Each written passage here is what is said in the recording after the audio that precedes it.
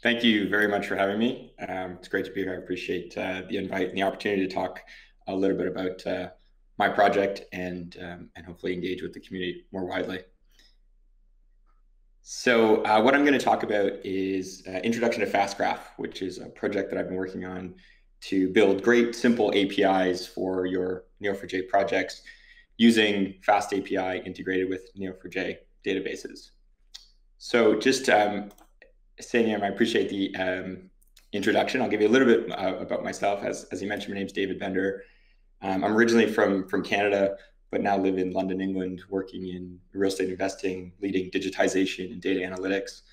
And I've been really drawn to graph databases as an incredible opportunity to change the way that we think about data in the industry and to try to drive different types of decision making and hopefully really move the industry forward. I think Neo4j is an incredible opportunity and tool for us to be able to do that. So it's been really exciting to work on this project. It's been really exciting to learn more about Neo4j, and also I will touch on more about FastAPI in this project. So a little bit of background about the project. It started out as a personal project, something to get through the pandemic, as I'm sure we've all had to deal with.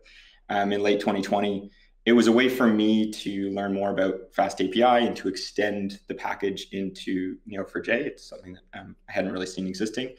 So great way to wrap your Neo4j databases with an incredibly powerful tool. It's entirely written in Python, although a lot of the backend functions will do execute Cypher. So if you're familiar with Cypher, which I'm sure many of you are, then you'll be really comfortable when you take a look at the repository if you do. It is still very much in development. So, this is a personal project of mine that I'm sort of hoping that others will be interested in and interested to collaborate on. Encourage you to fork your own versions and play around with it.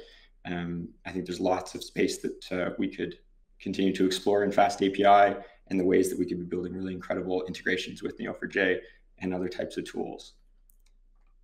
So I've mentioned it a few times, but what is FastAPI and why should you care?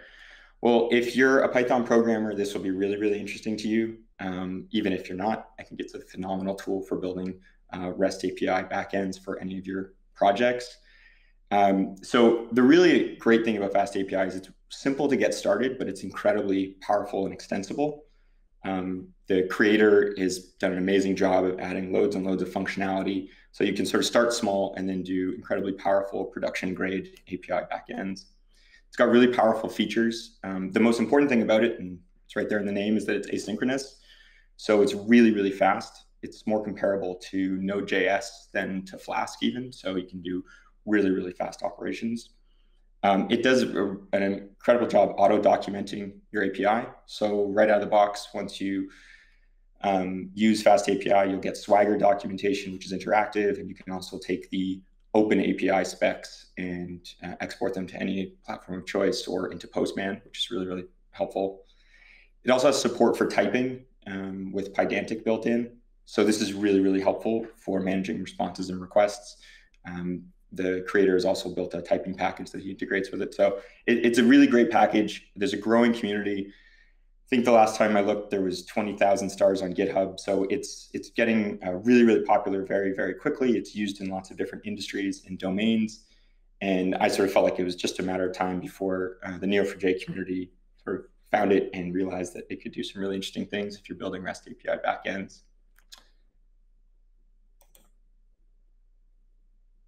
So what is FastGraph? In a nutshell, it's FastAPI plus Neo4j.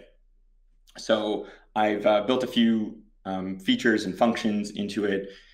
It's just a repository at the moment. I'd love to sort of get ideas about where it could go and how others might be interested to use it or package it up. I built in authorization. At the moment, it uses OAuth 2, but FastAPI does have support for lots of different authorization flows, whether it be basic auth or password, whatever the case might be. FastGraph has user management, so it's really designed for applications where you would want to have users in your graph. So you can create, update, delete users just by using a basic endpoint call. It's got support for password encryption, so you'll see that I've got an endpoint for when you create a user, it will automatically encrypt their password, as well as resetting passwords, things like that, so you don't have to worry too much about some of those more basic things around user management. It's got basic CRUD functions as endpoints for both nodes and relationships. So you can do relatively simple things, but the beauty of Neo4j is that with simple functions, you can do an incredibly expansive list of things and incredibly powerful. So it just uses a simple to understand parameterized Cypher query for the most part. So if you do take a look at the repository, take a look through the code, you'll see that it should be really straightforward for those of us who have become comfortable with the Cypher language and want to use it.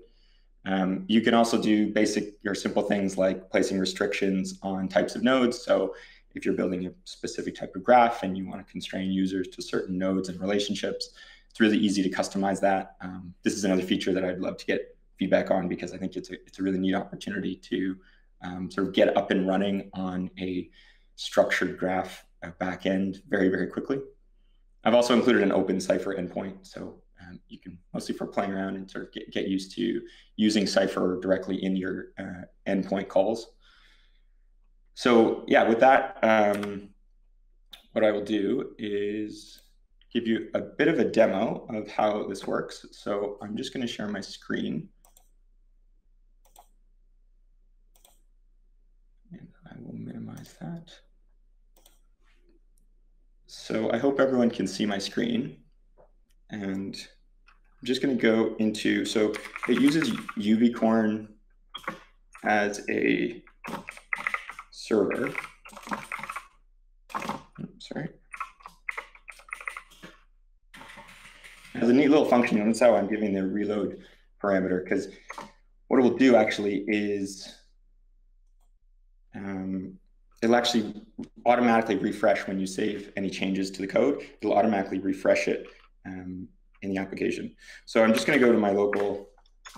So you see here, it's got an automatic endpoint for docs, which gives me the Swagger documentation. All of this is customizable, so it's really great in terms of versioning. You can update all the descriptions, things like that. You'll notice that I have I've built in authorization. So anytime you want to make an endpoint call, you will have to be an authorized user. But in order to get around that, when you want to create your first user, like a super admin, you can actually just use this launch user endpoint. And as long as you have an application password in your environment variables, you can create that first user, which will allow you to do everything else. So I've gone ahead and created myself as a super admin. So I'm just going to authorize quickly. So you'll see you can do this directly in the Swagger documentation, but this is something that it's an OAuth2 flow, so you will have to make a call to the token endpoint. But those who are familiar with this flow, it should be very, very straightforward. So now that I'm authorized, let's take a look just at, so you see me, I've just created myself in my database. I'll just go back to, so now let's create a node. Just try it out. Let's create an event, and we'll call it nodes 2021. And we can put some additional parameters. So let's put, sorry.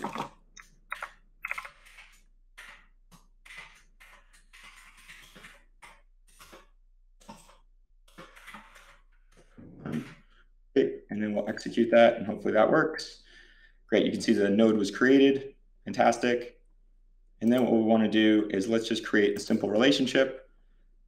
So this is the way that I've approached it. I am open to different ways that we could customize this API, but let's do it this way. So we're looking for a user with a username, vendor2242, my email, and then we're going to look for an event with the name property of nodes 2021. You can tell them I'm still going to use my new keyboard. And we're going to say attended. And then what we'll do is we will just say rating.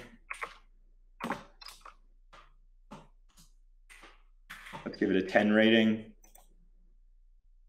Oh, we're having a bit of an issue there. Okay, that's fine. Not sure what exactly is going on, but let's, okay, still giving me a bit of an error. But suffice to say, we can take a look and we can see, let's run this again, and we'll see that it will have created the node. And I think I might have entered that wrong, but that's fine. So if we just go back, you'll see that out of the box, these are all the endpoints that I built, but obviously there's loads of expansive opportunities.